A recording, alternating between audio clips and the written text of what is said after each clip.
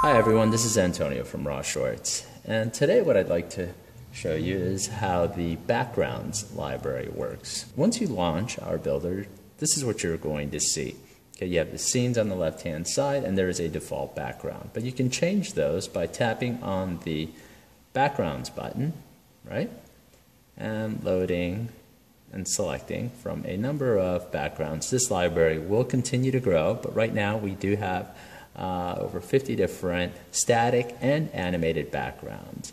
So an example of an animated background, and they're not too busy, would be something like this.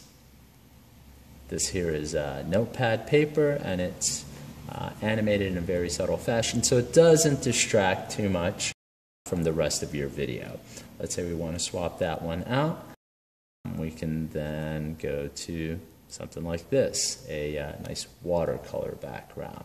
Okay, if you add more slides, what you can do is you can have different backgrounds for different slides. So let's say we want to have a chalkboard background.